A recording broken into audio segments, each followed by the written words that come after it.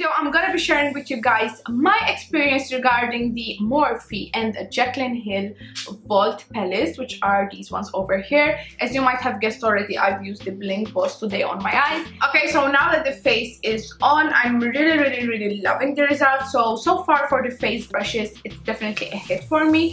But to be honest, when I placed this order, I wasn't at all preoccupied when it comes to the brushes because I have Morphe brushes and I love them. I've seen reviews on the brushes and they were mostly positive. The only thing I was worried about was the vault. The moment of truth, and let's see. Uh-oh. I already tore the box. In the box, it has nice packaging, like a dedication to us, I think, like to the buyers from JACLYN. This is the vault, and you guys be careful because I opened them like this and they were gonna fall, so be careful whenever you take them out of the bubble wrap. So you have 4 palettes: Pink Boss, Ring the Alarm, Armed and Gorgeous, and Dark Magic. I fell in love with the shades. Whenever I saw the launch, I was obsessed. All the shades seemed like very wearable, yet still they had something to them, like that made them unique, which I was really all about. Either sell for $15 a palette, or else for the whole vault. I'll include it on screen because I forgot. But so I think if they perform good, it's a very good deal for the whole collection. A bit of Morphe palettes in my collection, and I love them all. I never give me any troubles whatsoever. They're some of my favorite, and I think that they have great formula, great pigmentation, they're long-lasting, they're easy to use, very blendable, and also they're a good value for money because you have a big palette for, I don't know, $25, whatever. And however, since there was a whole lot of controversy when it comes to the vault, so I asked you guys on Instagram, on the polls, which palette you would want me to see me use first, and I'm gonna let you guys know in a second because the poll is still going on. So we're gonna use the palette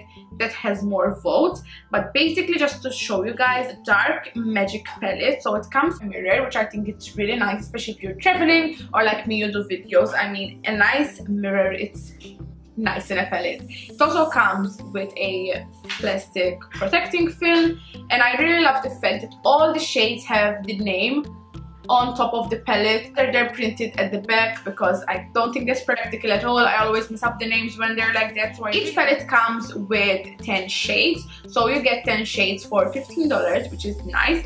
Depends, I mean, they're like normal pen size, the size of a makeup geek pen, I feel. Don't quote me on that, very similar. Let's see now that we're at it. So these are all Makeup Geek shadows. These are Morphe shadows.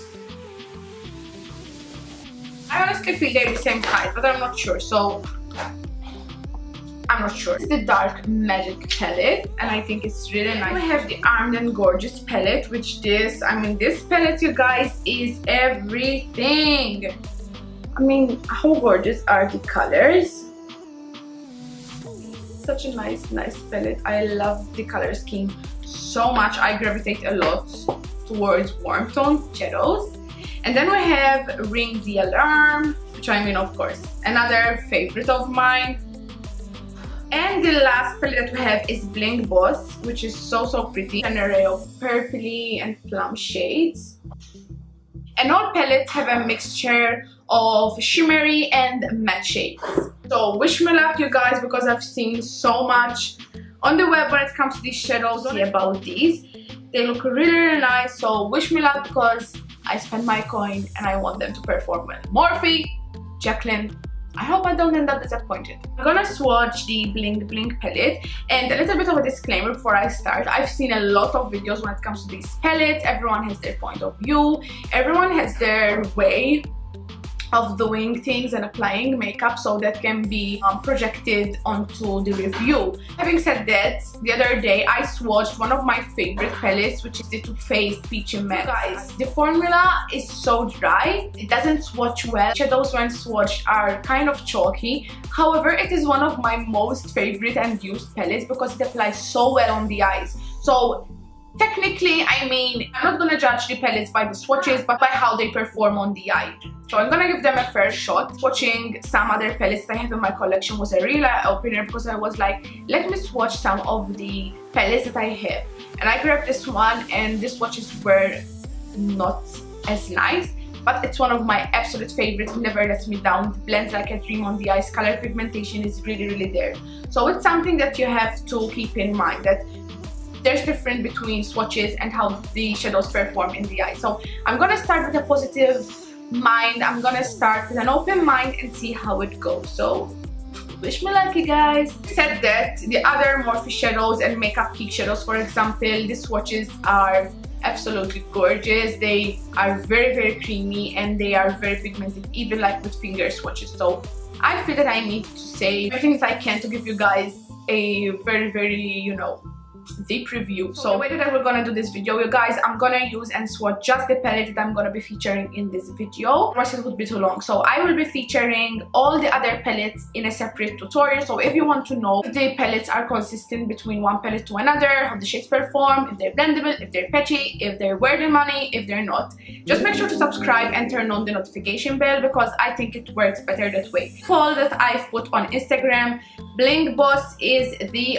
winner. I'm gonna try and use as much colors as I can from the palette, but first we're gonna swatch them. And just in case you're wondering, all my palettes have V2 on them. There were rumors that V2 means Vault 2 or version 2. JACLYN said that it doesn't matter, like it's not like that. So I'm gonna dig in because I can't wait. So I'm gonna swatch Bling Boss. So I don't know, it feels similar to the JACLYN Hill palette. Hush Hush is really smooth. I have Gem, which is also really nice, but you'll have to see on, you know, on my arms. Whoa! Okay, honey. You guys, so far amazing. So far amazing. Thank you, God. Thank you. I was watching Pizzazz and Mystic. Mystic lacks a little bit in pigmentation. Watching Sparks and Glitz and Glam. Also Rockstar. Sparks lacks a little bit in pigmentation as well. Glitz and Glam is really nice. And we have Rockstar. Rockstar is really nice as well. Then we have Ballsy and Berry Treasure, which is such a unique color. So these are beautiful. So the only colors that I feel are a little bit lacking in this palette when it comes to pigmentation, when it comes to finger swatching, Mystic and Sparks. Can't wait to put this on my eyes. Okay, so I'm going in by using Hush Hush first, and I'm going in with the JH30. So far so good. It's a nice cool tone shade in my opinion, like very lilac-y, very mauvey. I feel that with these colors you have to work your way around them and slowly building them up instead of going in with a very heavy hand. I don't think that would work nice. This brush feels so soft. Now probably it would make a difference if the brush is not brand new. It would pick up more product, I don't know. This color. Going in with JH35. This is a clean brush and I'm just gonna blend it away. With the shade Mystic, which is one of the shades I told you guys about not being like really wow on the like finger swatches.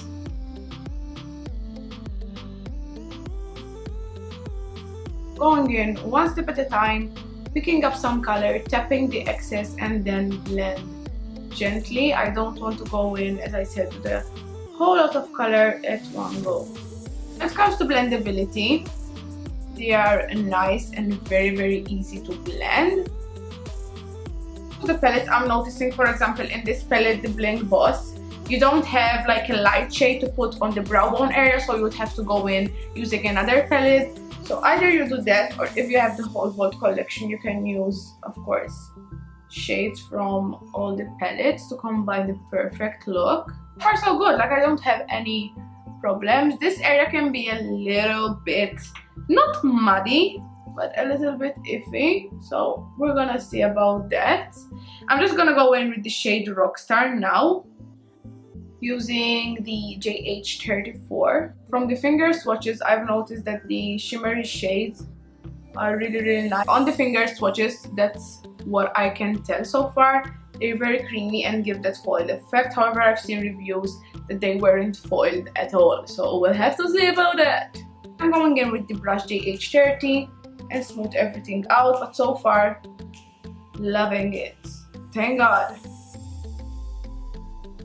Now I'm going in with the shade Sparks, and I'm gonna put that in the creases, like a reddish berry color. Burgundy, not berry, burgundy.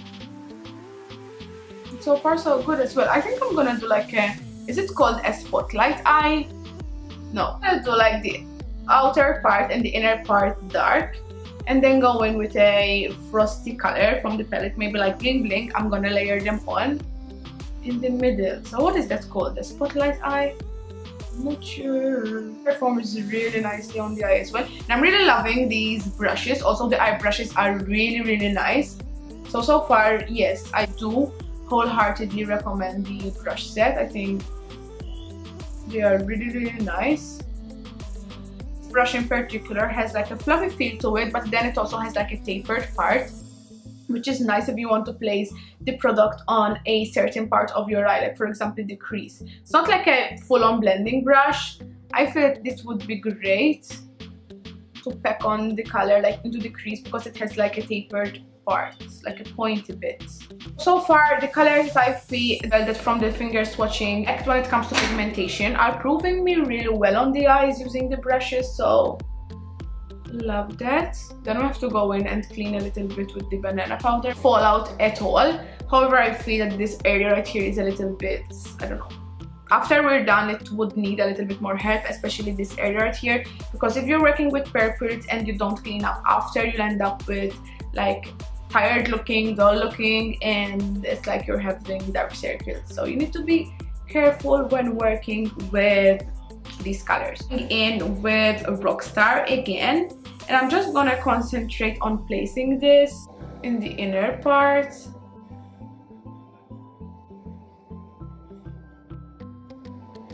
And this is why I like this brush, because since, as I said, it has the tapered bit, it can let you control where to place the product, because if you have a really fluffy brush, this won't work when it comes to applying the product like right here, you know. Mystic also, just a little bit.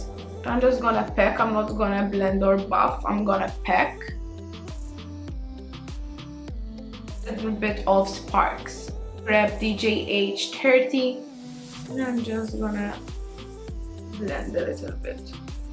So far so good. I'm loving it, you guys. So I have a ton of brushes which I haven't used, because basically, you guys, to do this eye look, all I've used are these 3 brushes. Just these. I have all these and use a lot of them, although it's difficult. So I'm gonna go in with JH41. First, I'm gonna go in with the actual product itself, and then I'm gonna spray it with Fix Plus to see if there's any difference to it. Go in with the shade Bling Bling.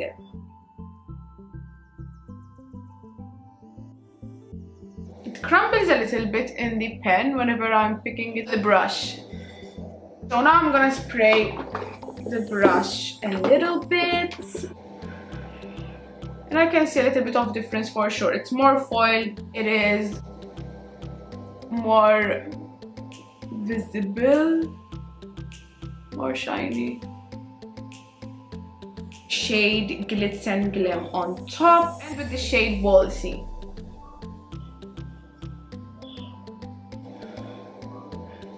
Okay, brush JH40. So you can see it's very tapered and small and detailed. And I'm gonna go back in with the shade Rockstar to define this part. I think this is a great brush to do this actually.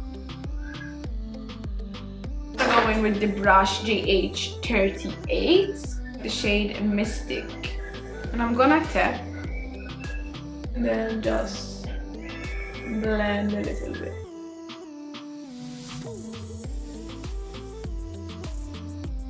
JH32, just gonna go in a little bit in here, just because I don't like whenever shadow falls from here to this area, which is like a nice place for dark shadow to accumulate, and it makes you look tired and makes the whole look looking messy. I'm gonna be using this one, which is the JH43. I'm gonna go in with Pizzazz first. Honestly, the brush didn't pick anything at all. Very poor pigment. It's picking up. I don't know if it's the brush or the shadow. Shadow and finger swatched. It's nice, but with the brush, it's not picking a lot. Now I'm going in with the shade Gem, and this is picking up really nicely. I'm gonna go in with the shade Berry Treasure. This seems really pigmented because I left a mark with my brush. Okay, this is very pigmented. Like, can you see? Very pigmented, you guys. It's very nice.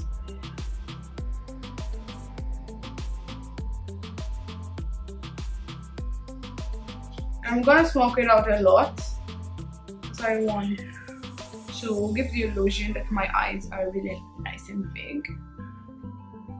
Again with Rockstar.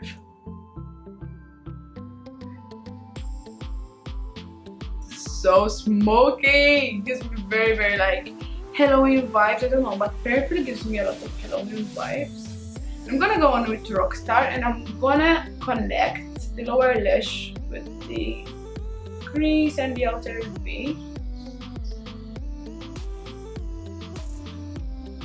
Uh-oh, fallout. This is a nice tip for you guys to clean out any fallout. You just grab a Q-tip or cotton bud, whatever, and you just roll it and swipe out. Okay, so now that I have my waterline and my eyeliner and mascara done, I'm just gonna go in and clean the brows a little bit. I'll be using this one right here, which is the JH42. Hot here in Malta. This one got a little bit melted. I'm using the BU Magic Eyes, but I feel that cleaning out the brow is a must with dark looks. Now that it's done, I'm just gonna go in with highlighting the brow, going in with the shade Bling Bling first. And for this, I'm gonna be using this brush right here, which is the JH39. It's really nice with this look. However, I do feel the need to go in with something brighter. Let me spray it to see if it's better. Okay, so definitely better when you spray things. Okay, it's coming through. Off camera, it looks really nice. Still going in with champagne pop. Okay, so when you think you're filming but you're not. Complete look. I have my lashes on, everything is done, everything is complete. I have to say that I'm utterly and overly obsessed with the look, like the whole look. I've also sprayed my face with setting spray, so everything is done. This is the complete look. I'm loving the combination between the purple eye and the nude lip. I think it complements really well. I love the colors on the eyes, everything basically. So it's time to spill the tea. Oh wait, there is no tea. There is no tea just because I loved everything. I genuinely loved everything. When it comes to I would repurchase the brush set for sure, and also so far this palette because it performed well. I brushes, you guys, you have an amazing choice of brushes to use, and honestly I used everything, and I still have these three that are new and I didn't use at all, just because you have so much to use, so much to juggle in between. For very versatile, and actually, in all honesty, I could do this whole eye look probably with 3 or 4 brushes. I use 3 to 4 brushes most of the time. I went on using the other one just because I wanted to use all of the brushes, since this is a review after all. However, I could use this, but basically it would have been the same work that the previous brushes have done. So this is like a squarey top brush which you can use to blend and buff, more like a tapered brush, which there is similar, and this is like this one but smaller. So basically you have everything that you need to create any type of eye look. With a different color, you can go and use a different brush without having to clean the brush that you've just used. So it's very versatile and it's very nice, and I definitely recommend them. I think that the quality is there, and although it's expensive, like 185 euros, you guys, that is not cheap at all when it comes to brushes. But in all honesty, I have a brush, like a bronzing brush in my freelance kit, which is like 65 euros. So that alone, I mean, it's already 65, and with these you get a whole ton of brushes. So honestly, if I were to suggest this to a friend, I definitely would, and I definitely would repurchase it again. And if you use one of the codes that there is running around, I use the code AdoptLove because I've heard it goes to an animal shelter. I hope that is true, but it works, and I used it and I saved a little bit. I definitely would recommend this brush set. I think if you're an avid brush lover, I have a huge weakness when it comes to makeup brushes. Like, I love them. So for me, it was obvious, for obvious reasons, to get the Master Brush Collection. There's a number of reasons why I would get that one other than just single brushes, because actually it ends up being more expensive. Passing on to the eyeshadow palette, which is like the crucial part of the whole video. I've used the Bling palette and I love it, you guys. As you've seen from the video and from the swatches and stuff, there were 3 shades, which were Mystic, Sparks and Rockstar, which basically were these 2 and this one up here, which when it comes to finger swatching, they didn't perform really well as the rest of the shadows and like the other Morphe shadows that I have to say. However, when it comes to performing on the eyes, they performed well. So when it comes to swatching, those 3 colors reminded me a lot of the Too Faced Peach Matte palette. They swatched very, very similar, a little bit chalky, a little bit dry, and not with that whole pigmentation going on. However, on the eyes, they did very well. They performed very well. I think that they were easy to blend. On the side of my eye, I was seeing a little bit that the colors were getting not muddy, mind you, not muddy and not patchy. Since I've seen so many negative reviews of eyeshadows going patchy, eyeshadows going muddy, eyeshadows not performing, that somehow, like, even as much as you try to push it away at the side, like at the back of your head, you still kind of get conditioned a little bit and a little bit brainwashed sometimes. I was seeing something like a fault. I was like, they were right, those reviews were right, but I kept an open mind. I kept on working my way, ending and stuff, and they did perform well. Yeah. So definitely, so far, I do recommend this palette. I love it, love it, love it. I love the colors. I love this look so much. I vouch for the other palettes because I haven't tried them yet, so we'll see in the next videos. Down in the comments below if you've bought any of the brushes or the Vault collection, if you have any regrets, how your products perform. People say that they're good, people say that they're not good, depending of course on their experience, which is totally understandable. So far from my experience, I do recommend them to you guys. Make sure to subscribe and turn on the notification bell so you can be notified every time I upload, and watch out for the next tutorials using the rest of the palette. Thank you so much for watching, and I will see you on my next one. Bye!